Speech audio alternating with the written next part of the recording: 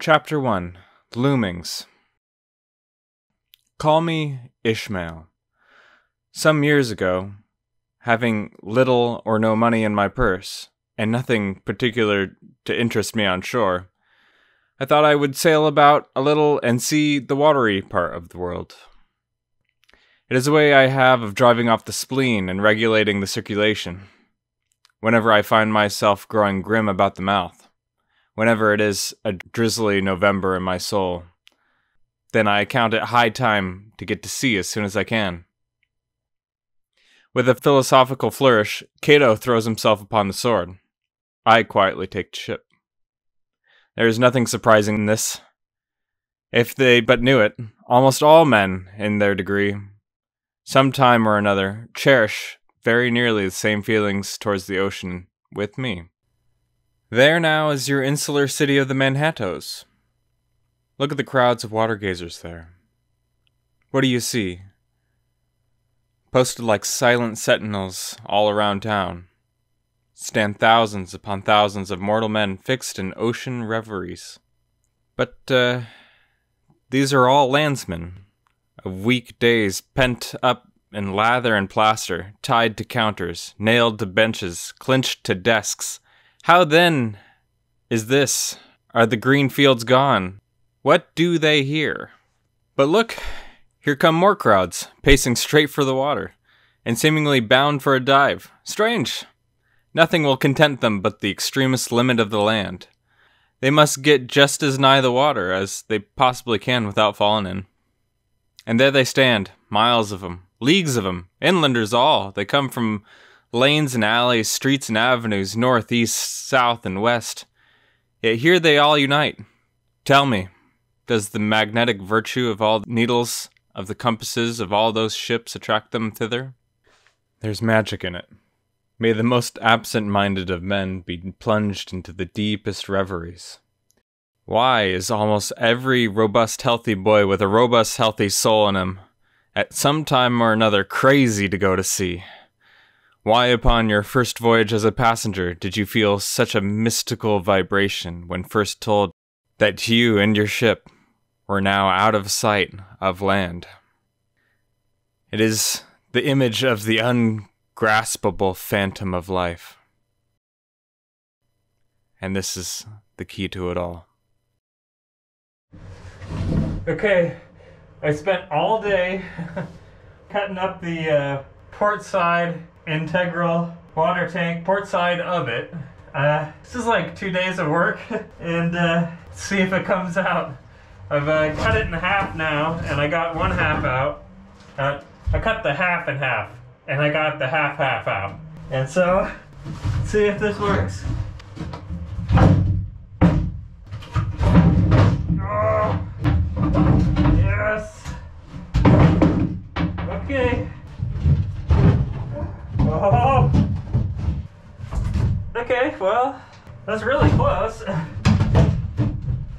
think I'm gonna have to do one more cut. But that's okay, because it's not back up in there anymore. It's right here. It's so close. Come on. A few more cuts and the piece was ready to come out. Okay, half of the integral water tank is out now. Jeez. Okay, let me grab the light. I could just put it in there because it'll shine right through. Sweet. Okay, so look at that. It's open. So where the beginning of that storage thing is, I'll put a stringer across there, and that'll reinforce it. Yeah, definitely unfinished fiberglass up here, so I'll probably sand that all back and repair any issues, and then paint it with the anti-mold paint. And yeah, still have this very forward section of the water tank to go, and this half. But now that I have more working space, it should be a lot easier. Well, This has been the longest single job, I think, besides delivering the boat that I've had. And hopefully I can finish it tonight. That would be awesome. As I continue to cut pieces out of the integral tank, I lost my hearing, so and it actually took a couple days to recover. So I started wearing hearing protection. Definitely should have started with that, and but made good progress and actually started getting pieces out.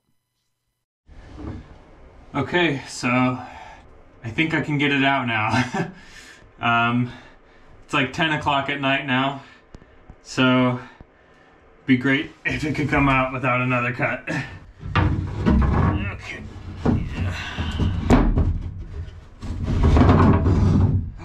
So close. There's an issue here. Oh wait, maybe swell came out the other way around. If I can get it around. Oh, that looks good. That looks good. Oh, yeah. Woo. Okay, now that they're both out, see all around. Cool. Access to the hull. Still have to get the rest out of the front, but it's not much. It's just kind of like a triangle, and I think it's tabbed in there. Yeah, you can see those two tabs back there. That one on the right, on the starboard side, is cracked. That one looks okay. I'm wondering if I just cut those, if that'll drop it, but I don't think I can get at them because the anchor locker is closed at the bottom. But we'll see. I can just about fit in there now, in here now. Just a wee bit shy of being able to completely fit in here. Gives you kind of idea how much space is under here. Yeah. Okay, I'm making good progress on this forward part of the tank, and I realized that the only part that it's attached to is up in the chain locker, and the fiberglass along here is like paper thin along the sides of this triangle bottom, which is the top part of the tank. So definitely gonna have to add a stringer or something back in here. Yeah, some people are requesting that I make extra space for more chain, because I do want 300 feet of chain, at least. So, yeah. So, as you can see, this is like paper thin. Yeah, that's all it took. It's just like right there.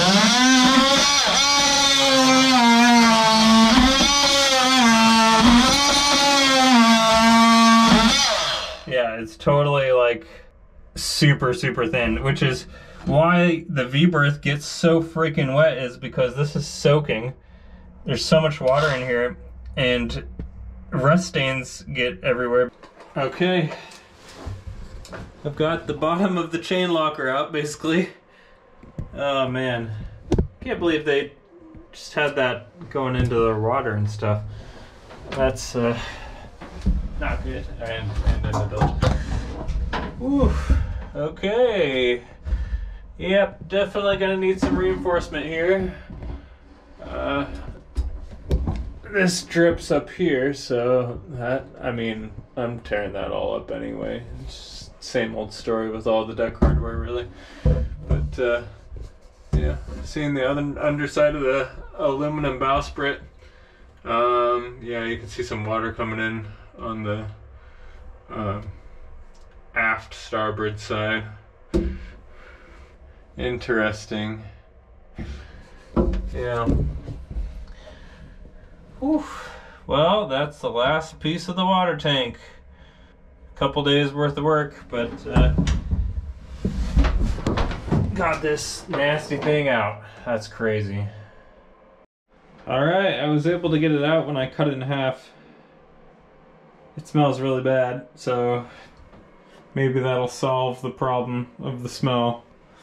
I think that's probably the salt water and yeah, just saltwater stuff dying on it. So yeah, glad to have that out. Still need to know what's going on in there. And I still need to at least chop a little bit off the top there. Probably down to line there or something. And then glass it against the hull. And put drainage in there. But bottom line, need to get the hardware. Wow. Yeah, there's some delamination of the fiberglass in here along the along the hull and the bottom there. So I'm gonna have to knock that back and maybe add another layer, or if it looks good, then you know, that's a high impact area, so maybe I'll add another layer there.